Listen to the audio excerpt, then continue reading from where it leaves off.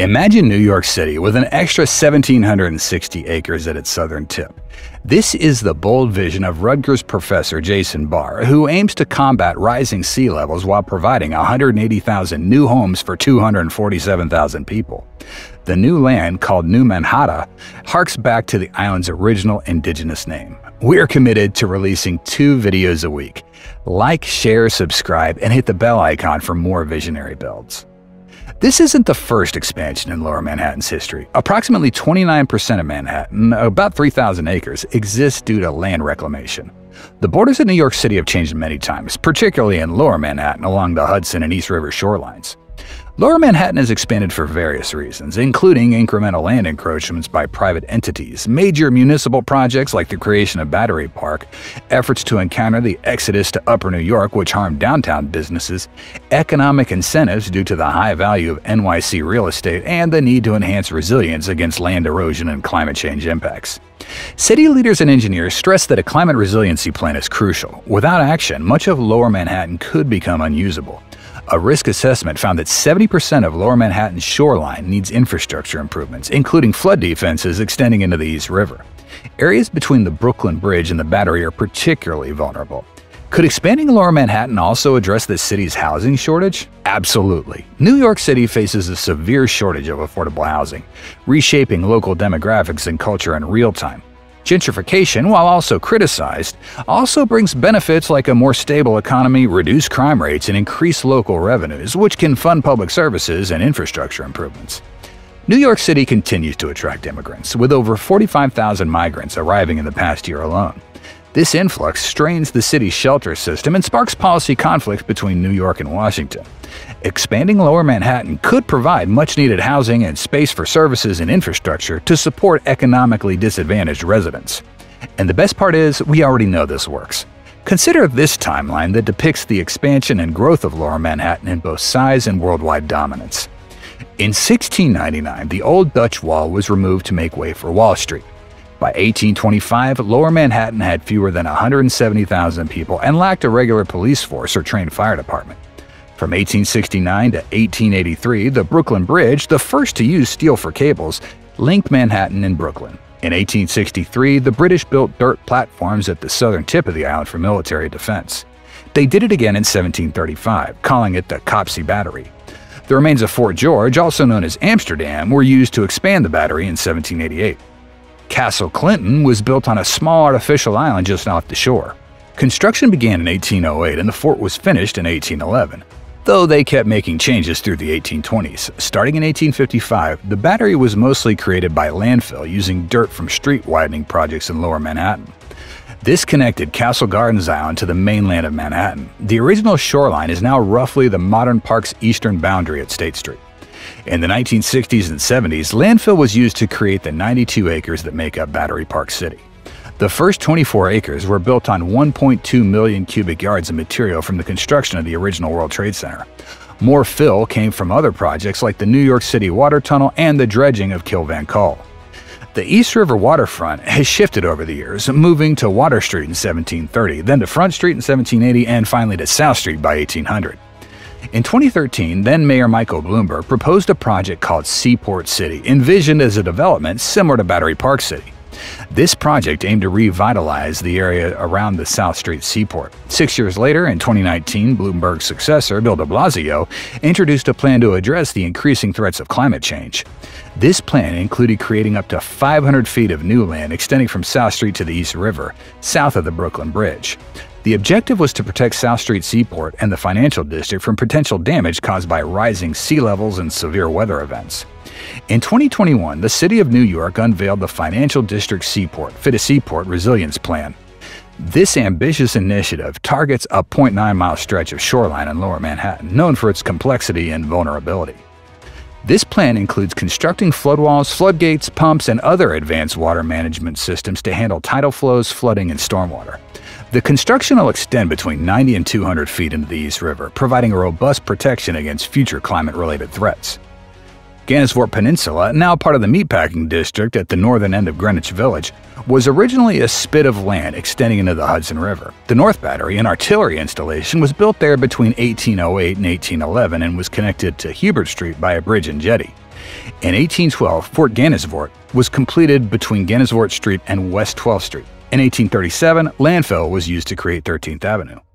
West Washington Market was established in 1887. New York City faced a unique challenge and addressed it by removing a block of land created by the 1837 landfill, which had extended Manhattan to 13th Avenue. This controversial move involved condemning many businesses, but the city could not condemn the West Washington Street Market, which remained as a landfill. The market eventually closed, and the dock was converted into a sanitation facility for loading garbage barges headed towards the Fresh Kills landfill. The only part of 13th Avenue that survived was behind this facility. In 2016, the city started demolishing the Department of Sanitation building to make way for a new public park. Little Island at Pier 55 is just to the north of this area. In 1911, Canadian-American engineer Kennard Thompson proposed an expansive plan called a Really Greater New York. His vision included expanding Lower Manhattan into Governor's Island, which was undergoing land reclamation to create New Manhattan. He also proposed creating new islands in Lower New York Bay and altering rivers. One of his goals was to stop the northward expansion, which he believed harmed downtown businesses. Over the years, Thompson refined his idea and formed the Manhattan Extension Corporation in 1921, supported by prominent figures like former judge and presidential candidate Alton B. Parker and artist Walter Russell. Thompson continued to advocate for his vision throughout his life. A century later, Vishant Chakrabarty, a professor at Columbia's University Center for Urban Real Estate, proposed a similar idea. He suggested using landfill to connect Lower Manhattan and Governor's Island, creating a new neighborhood called LoLo, Lower Manhattan. While this proposal highlighted benefits, it also faced challenges such as high costs, strict regulations on building with landfill, and potential environmental impacts. In 2015, author John Methvin revisited the proposal in The Awl, humorously dubbing the new borough Frankenborough. In 2022, Rutgers University urban economist Jason Barr proposed the new Mannahatta project, continuing the vision of expanding Manhattan. However, this idea faced criticism, particularly from Willie Blackmore and Curbed, who raised environmental concerns about the proposal. New York City's survival and growth hinge on how well its 520-mile coastline is protected. In the past, rapid port development dramatically changed the coastline's topography, with dredging to make way for bulkheads and piers to facilitate shipping. Much of the city's coastline lacks purpose-built defenses against high tides or storm surges. Instead, there are sandy beaches used for recreation that have been supplemented with sand to replace erosion losses. Until recently, the city's natural coastal areas and wetlands have been underutilized, failing to provide crucial protection where inland buffers and other structures could have played a significant role in strengthening the coastline. Hurricane Sandy struck the Battery in Lower Manhattan, generating a massive surge that created a storm tide over 14 feet above mean low water. The surge overwhelmed beaches, boardwalks, and bulkheads, eventually flooding the streets of Lower Manhattan. Projections indicate that such scenarios will become more frequent and intense as climate change produces more erratic and unpredictable weather. The Manhattan Island Extension Project aims to provide near and long-term solutions to enhance the area's climate resilience. The goal is to fortify the coastline, reducing the hazards posed by climate change and land exposure in Lower Manhattan by the 2050s and 2100.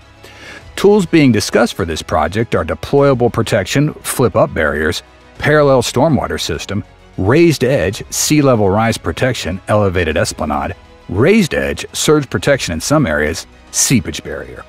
The project's goal is to prevent floodwaters from coming directly inland from the ocean, reduce water surges over beaches and bulkheads, and prevent flooding of neighborhoods and critical infrastructure such as tunnels. This initiative, aside from saving New York City, aims to provide robust protection against future climate-related threats. If the plan to significantly increase land in Lower Manhattan moves forward, the next crucial question is how best to utilize this new space. It'll likely require voter and legislative support to ensure some of this land is allocated for low to medium income housing and multi-use spaces for the homeless and migrant population. Expensive housing prices in large metropolitan areas are not just a New York City issue. Cities like San Francisco, Seattle, Boston, and D.C. also face affordable housing shortages due to changing urban economics. From millennials to Zoomers, many professionals prefer urban lifestyles over suburban living, at least until they start families. Refurbished brownstones, new condos, townhomes, and luxury apartments are prevalent in the Lower Manhattan real estate market, providing a significant economic boost through dining, retail, sports, and entertainment industries. However, it's clear that more affordable living spaces are needed, even if not directly in downtown areas, at least within city limits.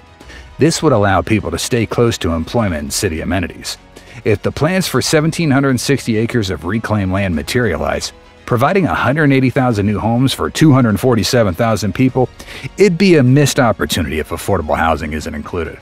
It's exciting to think that the solution to harden NYC's coastal land could also address the city's overcrowded and expensive housing market.